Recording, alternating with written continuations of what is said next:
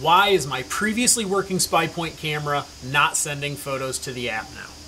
Are you getting ready to take a camera back to the woods that's worked previously, but now that you fired it up, it's not sending photos into the app? We're going to talk about why this may be happening and what you can do to try to get that camera up and going. Always remember, it's way easier to work out any issues if you make sure that camera's functioning before you leave the house. We can fix a lot more from home than we can while we're in the field. First thing, and it seems silly, but let's just double check, did you replace the battery? Make sure you've got new batteries in there, that they're not mixed batteries, that they're a premium brand alkaline, a premium brand lithium. Make sure that you've got a good, reliable battery source in that camera. Next, you have the right SD card installed. Did you install a card at all? You've got to have that SD card installed. Remember, it's got to be class 10, it's got to be at least 2 gigabytes, and it can't be more than 32 gigabytes. The other thing is make sure we're formatting that card.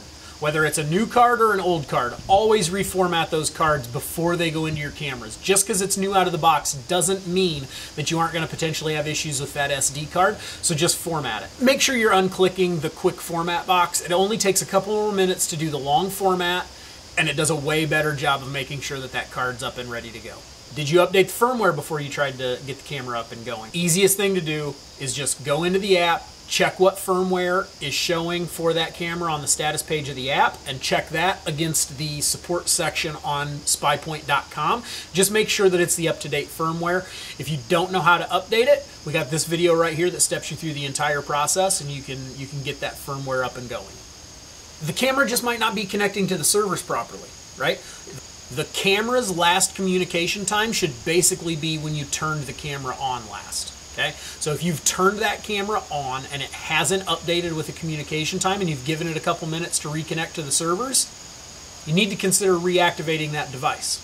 To reactivate the device, you simply delete the device from your SPYPOINT account, which you can do at webapp.spypoint.com.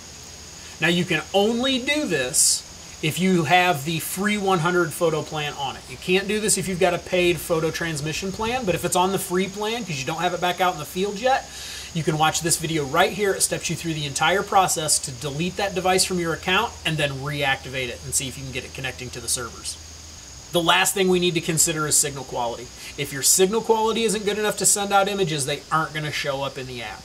You're looking for a green LED, you're looking for 3 signal bars on the cameras that show the signal status on their status screen.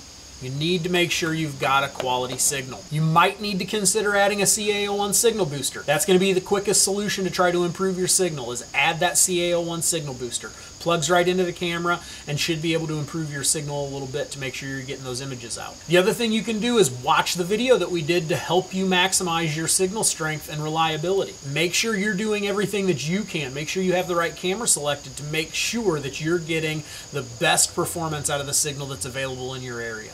If you run through all of these, you should be able to get that camera that's worked previously up and going now so that you can get it back in the field working for you. For more helpful and informative videos like this, visit spypoint.com/support.